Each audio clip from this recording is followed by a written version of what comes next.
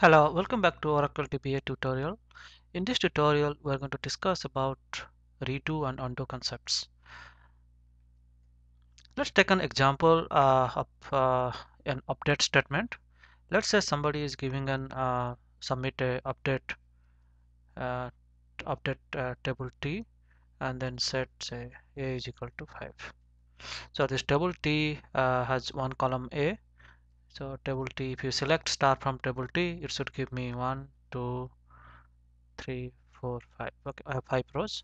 And then when somebody is saying that update T set A is equal to 5, where A is equal to 1. So this is now let's try to analyze whenever somebody is giving this kind of statement, what is really going on. So this is my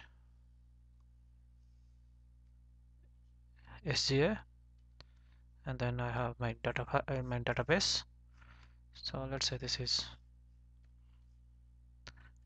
data file, and this is my online redo, and there are some other things are there, but for this simplicity I'm just going to consider that I just have a data file where the table T's data is stored, and then I have an SGA, I have something called buffer cache. So this is db buffer cache, wherever db buffer cache, and then I have redo buffer. Okay, so whenever this statement is coming, update T set A is equal to 5, so what I'm going to do, I'm going to make a buffer dirty here. Okay, so that means like this A is equal to 1, the value of A is equal to 1, so it was 1 and I make it 5 now. So when I make it 5, so I make this buffer, db buffer dirty, and then what I'm going to do, I'm going to store enough information, okay, enough information on the redo buffer so that I can reproduce this transaction again. Okay, so in this case what's going to happen is that redo buffer is going to contain enough information to redo this update statement. That means to basically update in the buffer cache the value 5.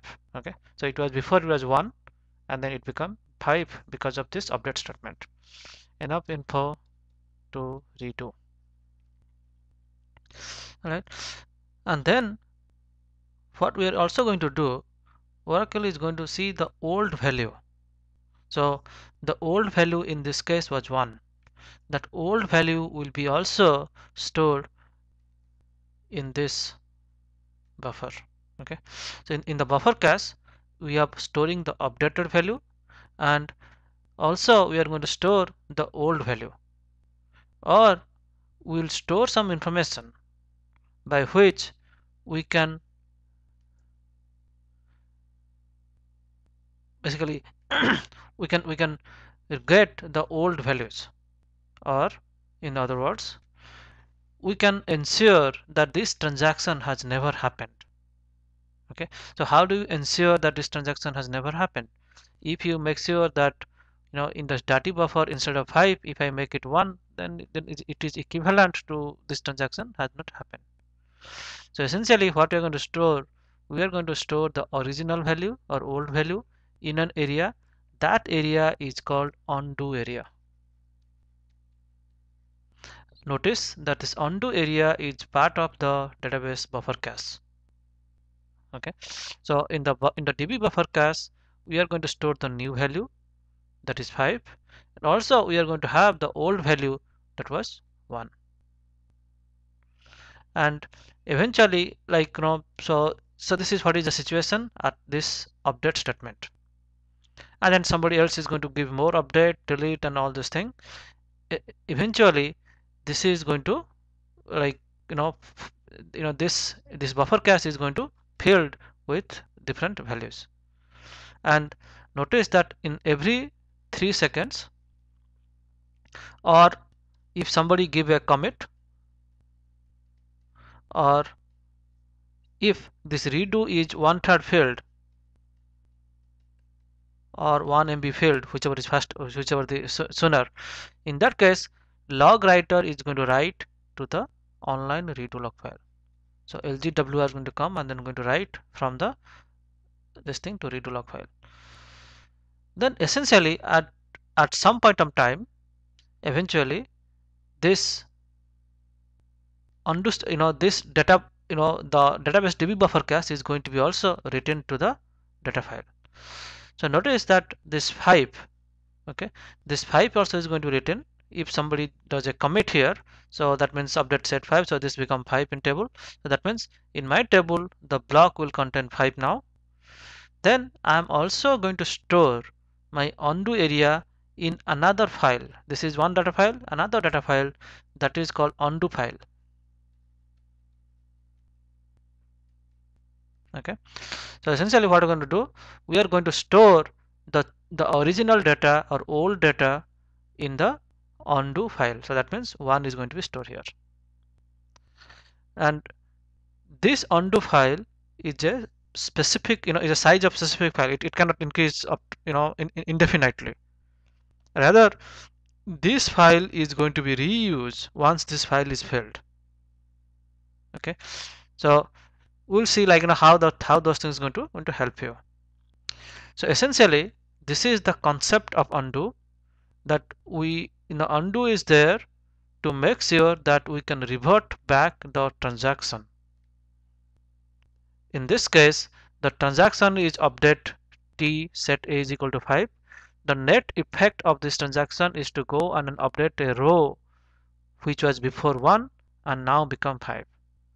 Then I need to keep the new values and also I need to keep the old values. And the reason behind keeping the old values is that we can revert back if necessary to the original state. Okay, so this is what is the concept of redo and undo.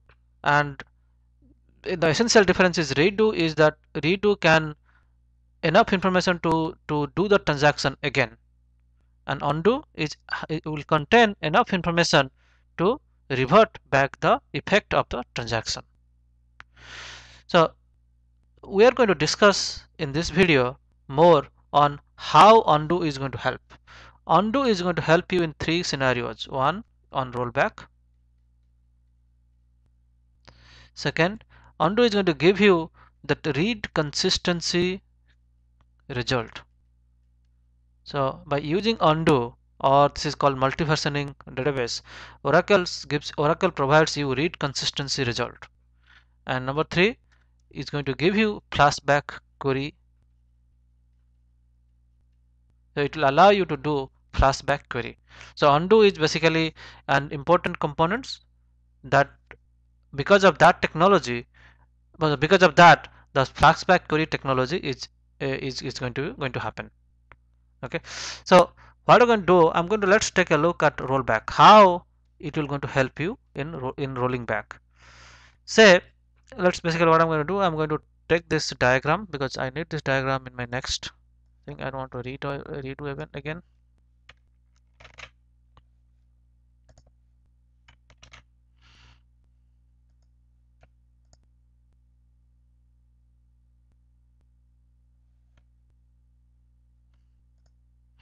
Okay, so so whenever you are giving, this update t set a is equal to 5 where a is equal to 1. So this is the update statement you want to do. So now let's say you want to roll back. So when you do this update, so let's say assume that in the previous value was 1 and that become 5, and then old value is stored in this undo segment, also undo area. Okay, now whenever you're doing rolling back, so if you give rollback, what is going to happen is that this from this undo segment, undo information, that is going to come and then replace in 5. So basically, if you look at the buffer cache like this, so this is the dirty buffer which is a new value which is a is equal to 5, and then the other buffer, the one that contains the original value contains right now 1. So what is going to happen in the rollback, we are going to read the undo area and then get and replace that one into 5. So that means this 5 is going to go away, and then so this 5 is no more there, and instead of that we are going to have a 1 here. That 1 is copied from the old location to this buffer. And then, like, if you do the rollback, then next time somebody is going to do flushing the disk, so we are going to flush the disk to the value 1. So this is how a rollback works. And eventually, let's say for example, if this 5 and 1, it may happen that if you are doing a lot of transactions, so in that case it may happen that whenever you want to do a rollback, this old value may not be there here. The old value may be there here in the undo segment, right? So in that case, what you're going to do, you're going to read this value to this buffer cache, and then you're going to copy to the dirty buffer. Okay, so that is how rollback really works.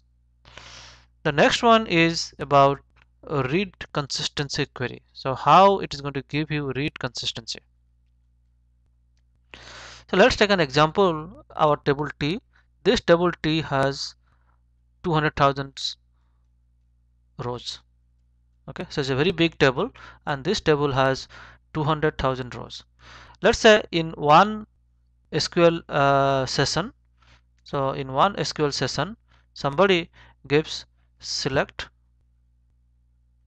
star from T, and let's say this happened at 7 o'clock, 7 a.m. So 7 a.m. somebody gives select star from T, and then in that case, what is going to happen? The this query is going to basically, so let's say this is your buffer cache and your data files. So this query is basically going to read the table T and then get all the rows to the buffer. So that's how it's going to happen. And then since this is a 200,000 rows, let's say this will take 5 minutes to complete. This query is going to take select star from T is going to take 5 minutes. That means at 7:05 a.m. this query is going to complete. All right, and then assume, like, this data file is going to look like something, I'm just drawing some diagram.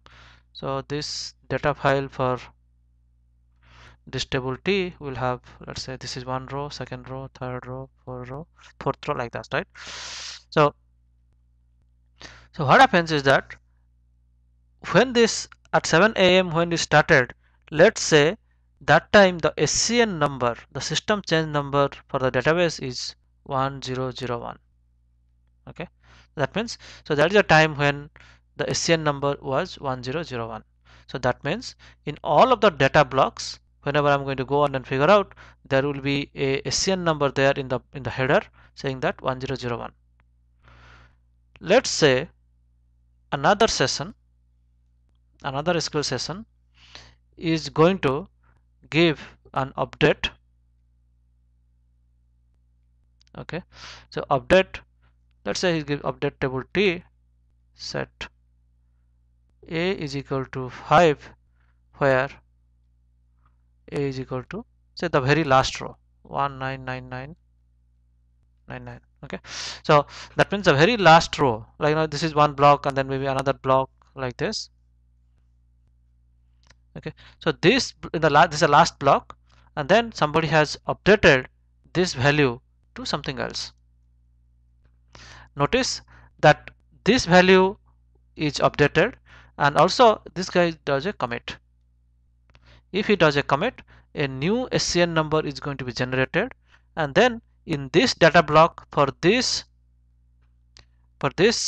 row, this row is, SCN number is, say, 1002. The next SCN number is 1002.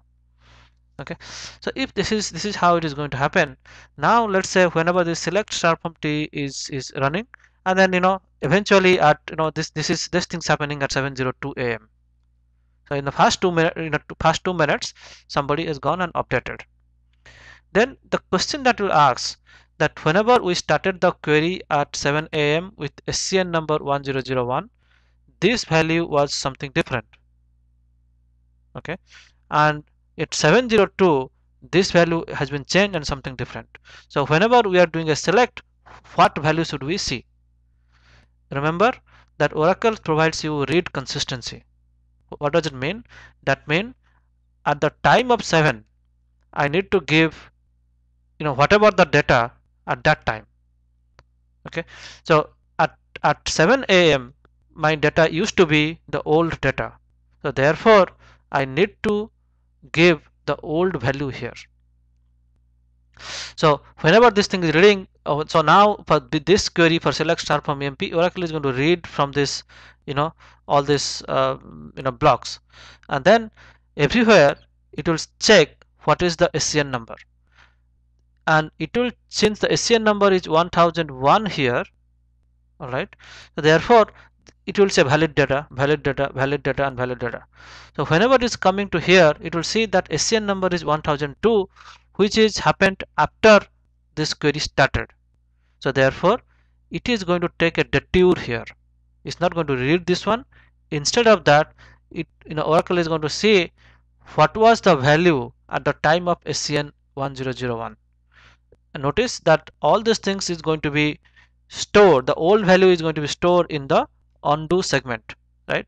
So essentially, like what we're saying, that undo in undo segment, I'll see the old value. Therefore, what I'm going to do, instead of reading the new value, it will reconstruct the old value from the undo segment. Okay, and then whatever that will get, that is the value to return it back. All right. So therefore, the read consistency things happen because we store the old result. Okay. So that is, and this is how onto segment is going to help to give you a read consistent result. Next things is about flashback query.